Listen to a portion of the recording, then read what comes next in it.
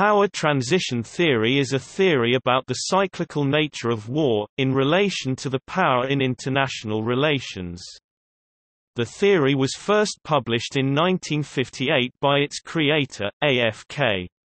Organski, in his textbook, World Politics 1958.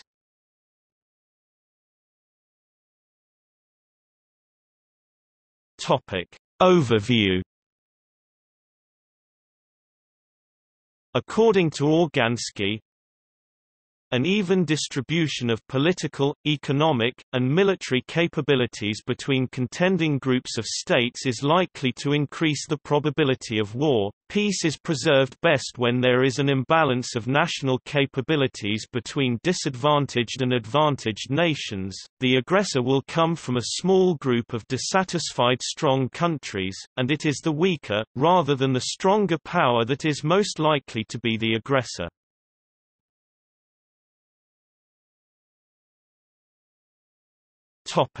Hierarchy.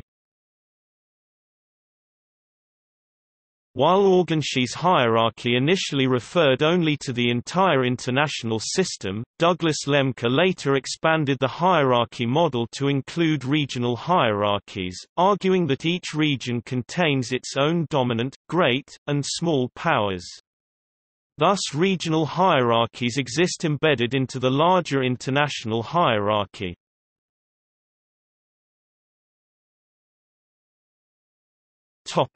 Historical application.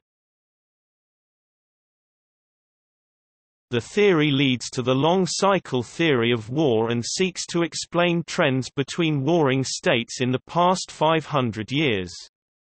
The general trend is that a nation achieves hegemonic power and then is challenged by a great power. This leads to a war which, in the past, has created a transition between the two powers. Eugene R. Witkoff explores past wars and their relation to power transition theory in his book World Politics, Trend and Transformation.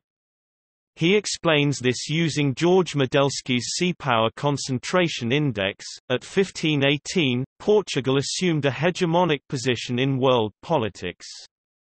However, as the Netherlands, which was experiencing the Dutch Golden Age, rose in power, a series of struggles led to the destruction of Spain's power and a transition to Dutch hegemony.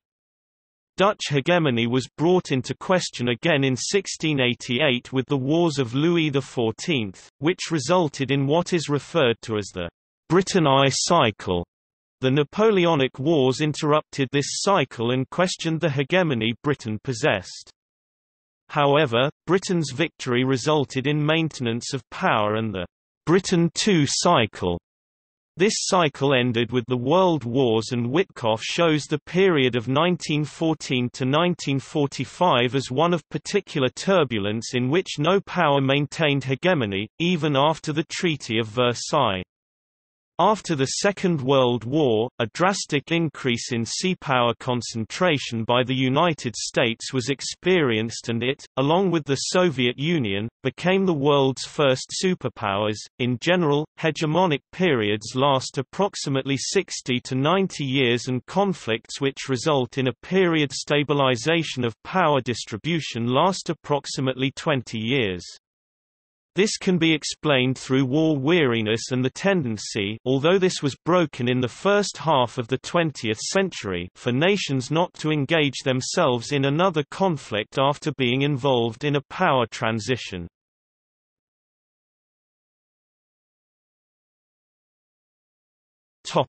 See also: